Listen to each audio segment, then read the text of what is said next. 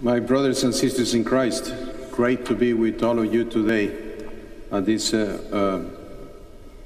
liturgy to celebrate the Christian Service Awards.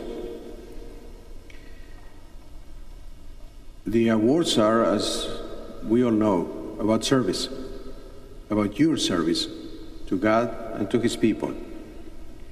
So we are here to honor that service, to honor your witness to Jesus Christ. So congratulations to you all.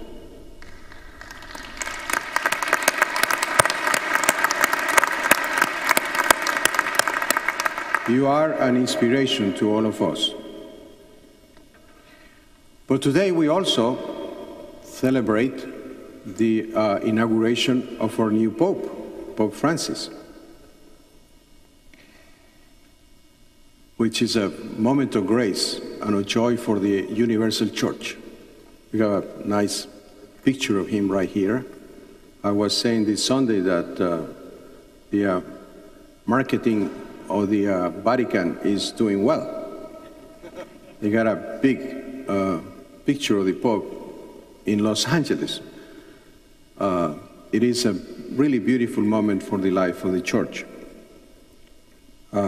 It seems to me that we are very, very happy with the election of the new Pope. And today in Rome, the Pope Francis, celebrated his inaugural Mass. So it's a beautiful coincidence that we are together celebrating Mass, thinking of what our church is celebrating, the inauguration of the Pope, and what that means is service. I think we are thinking of the new Pope, and it is very special because he is the first Latin American Pope, the first Pope from the American continent, which is a beautiful sign of the importance of the Catholic Church in this continent. Pope John Paul II and Pope Benedict, they all talked about how this continent is the continent of hope.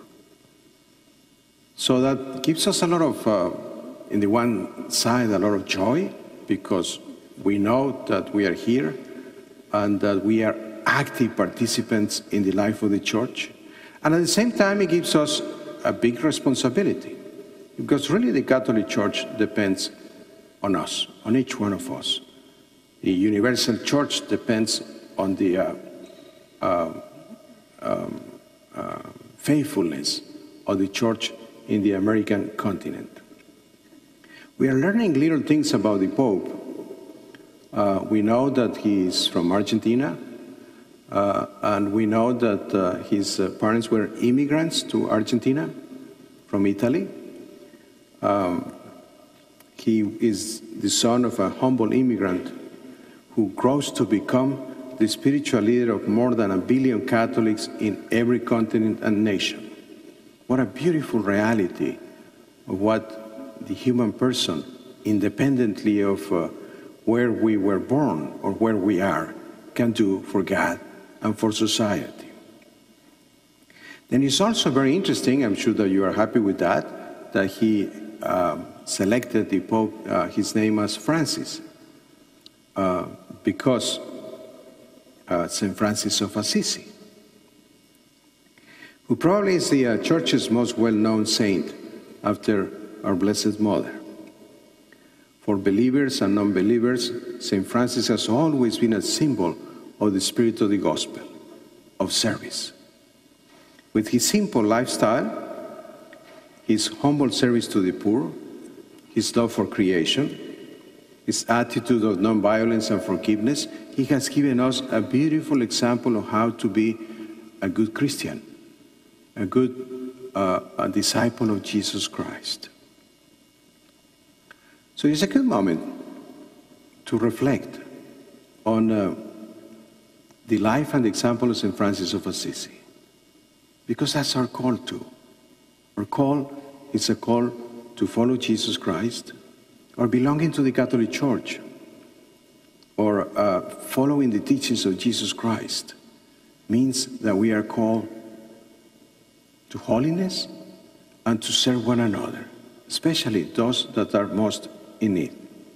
So it's good to try to learn a little more about the life of St. Francis of Assisi, his writings, because he has a lot to teach us about how to imitate our Lord Jesus Christ. The Holy Father said, Pope Francis said that he decided that that name was good for him because he wanted the church to be a church of the poor and for the poor. So what a beautiful call for all of us at this time in our lives. A beautiful challenge that we really commit ourselves to serve God and one another. That's what the church is all about. Not about power or other things that we can think of. And that's what our life is supposed to be. And that's what we are celebrating today. Service, love, faithfulness, commitment, and especially the beauty of being called to follow Jesus Christ. And today we also celebrate the feast of St. Joseph, Solemnity of St. Joseph. So I really wanted to talk to you about St. Francis of Assisi and St. Joseph. Two beautiful examples of how to be a good Christian. St. Joseph, as we know, the father of our Lord Jesus Christ, the spouse of Mary, our Blessed Mother. For me, he has a special meaning because that's my name, so it's easy to relate to him because when I think of my name, I think of St. Joseph. By the way, Jose means Joseph in English. St. Joseph's life was one of singular love and service to God. We heard that in our gospel reading this morning. It is interesting that in the Gospels, in all the Gospels, St. Joseph never speaks. Not even one word. He only acts. The messengers of God come to him. They tell him what God needs him to do, and he does it. As we heard in our gospel today, when Joseph awoke, he did as the angel of the Lord had commanded him. From the example of St. Joseph, we receive an invitation to serve, to act in the service of God and his people, to serve with faithfulness, with simplicity, and with humility. So, my brothers and sisters, let us follow the example of St. Joseph. Let us do whatever God asks us to do with love and with enthusiasm. If we have a spirit of love, it's like a fire.